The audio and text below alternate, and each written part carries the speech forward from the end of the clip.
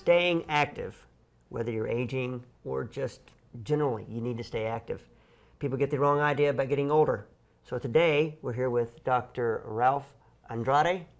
We're going to talk about getting active and staying active. And as we age, I mean, we're always told, well, some of us have been told, well, you're getting up there, you're 40, you got to slow down. Well, maybe slow down, but you need to stay active. It doesn't have to, I mean, it doesn't have to be we slow down. Okay. I mean, it's, there's no reason why as you get older that you can't still go out, you can't still enjoy the outdoors. Whatever you enjoy doing. Is it golfing? Is it gardening? Is it bowling? Is it whatever it is? Skiing, water skiing. Correct. Hey. Okay, do it. Just do it. Just do it. Hey, there's some, you know, we can make money with that. Oh, it's been used. Yeah, it's been used. But I mean, I played football for 9 years. Of course, I didn't go to college playing it, too small. But that's a brutal sport. You can't do that in your 50s, of course. But I mean, we have to look at it objectively, I guess. Correct. But what are the other obstacles, I guess, people run into as we age? I think some people just give up. Partly because we're told, well, again, you're getting older. Right. Well,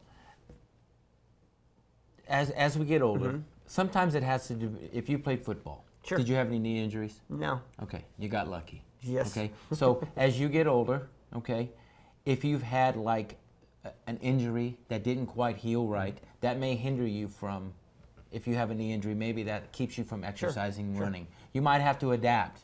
Okay, you might have to, but stay active. Right. You might have to run on a treadmill versus the road, or you might, maybe you can't play racquetball 5 days a week, but maybe you can do a couple days a week.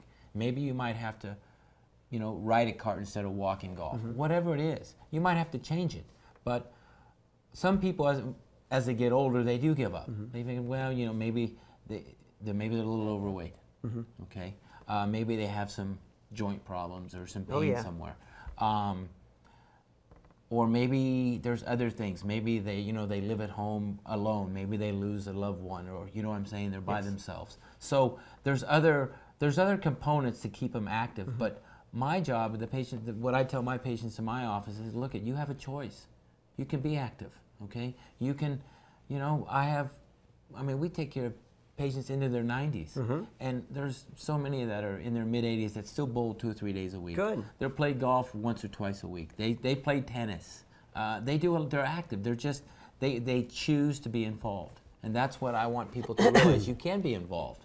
But we've talked about this before on other shows. It's a choice. This lifestyle is a choice. The chiropractic lifestyle is a choice. Yep. Staying active as we get older is a choice if you don't choose it. And you mentioned some people just don't choose it. I have a relative who didn't. My father, he just gave up, and he passed away, and I don't think he should have, because he should have stayed active. And I have another relative who's active and older than my father now, and you would never know it. Correct. It's a choice. It is a choice. If you don't use it, you're going to lose it. Isn't that old one? That's we true. talk about all the time. We've heard that before. It's so true. You don't lose. You don't lose it. If you don't use it, you lose it. You lose it. And I think it's so true, especially as we age, because your body does age. Your body does age, but you got to take care of it. Correct. Back to what we were talking about before, choosing the right foods, choosing what you do, exercising. What other ideas do you have on? I mean, staying active. Well, one of the things I tell the patients in my office is I say, look, your 30s, 40s, and 50s are going to dictate the 60s, 70s, and 80s. Wow. Okay, so that's a 60-year from, you know what I mean? So what you do when you're younger, how's your weight? Have you developed healthy habits? All right, if your weight is good, you get adjusted on a regular basis. So you've improved all that aspect of your life. That's going to determine what happens when we get 60, 70, and 80. Sure. Okay, it does. So we have to look. So it's never too late to start. Okay. I was going to ask you it's that. Never too late you to can start. always reverse. Correct. Or revert back to, or not revert. Whatever your lifestyle the body is, you can wants still to be change healthy. it. Right. The body wants to be healthy. Okay. So start doing something. You know what?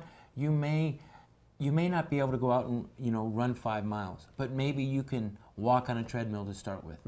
Or I have patients that have real bad knees. They start with the water. I have a patient who, at one time, he was almost 500 pounds. Wow. And he went in to the VA hospital, and he had something going on with his back. They wanted to do surgery. They said, you're going to die. You can't do that. And of course, me being the inquisitive one, I saw him at the gym. I said, well, you waited till you were like 492 pounds. What happened at 430? Wow. Something clicked in his head at that point. And now he's under 200. You should, I mean, this was like 7 or 8 years ago.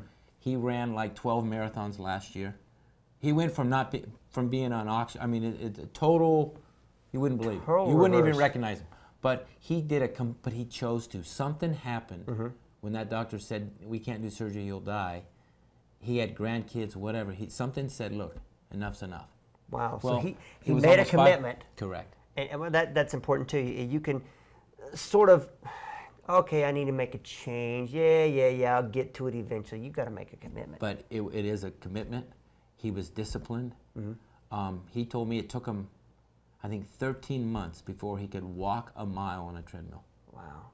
A year of just, I mean, the first. You still have this guy's information? This guy, this is amazing. This is a great guy. Is he into the chiropractic lifestyle as well? Yep.